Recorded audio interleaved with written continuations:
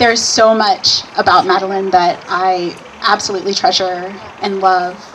And you kind of already know the flashy parts of her. She's amazing. She's electric. She's tenacious. She's unstoppable.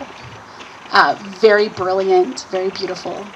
But the things I love the most about Madeline are the non-flashy parts. It's like to tell stories of it would be the mundane things of I can text her at a moment and she's there to talk.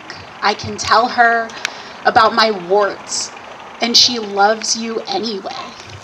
She's one of the safest people I know, one of the most accepting people I know, who knows about my mistakes, who's been there through thick and thin, and she loves you. She's loyal. She's the definition of a true friend. And it's funny that Olivia and Janice mentioned ride or die. I had ride or die in my notes too. She's ride or die. She really is.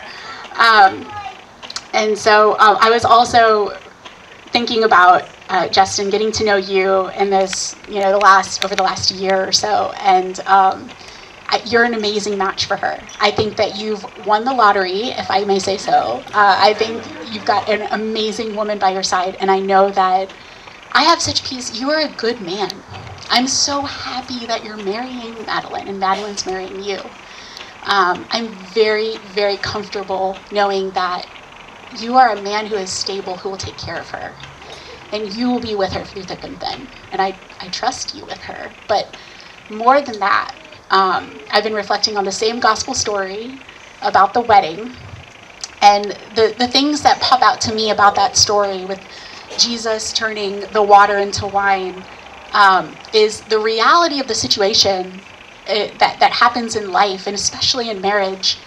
You run out. You don't have enough in your own strength, in your own capabilities. You run out of attractiveness, you run out of charm and wile, you run out of strength, you run out of intelligence. You don't, at some point, you have to ask God for help. You have to turn to God and say, I don't have enough, I need you to make up the difference. And he always will. He will be so faithful. He's with you guys. And the other takeaway from that wedding story is I know that the best is yet to come. This is an amazing party. I haven't even been to the wedding yet. Like, just the rehearsal has been like, banging. This is awesome. But the best is yet to come. Like, he's going to provide for your wedding. The party's great, but the marriage is going to be spectacular. That's the good wine. So please raise your glasses to the best wine is yet to come.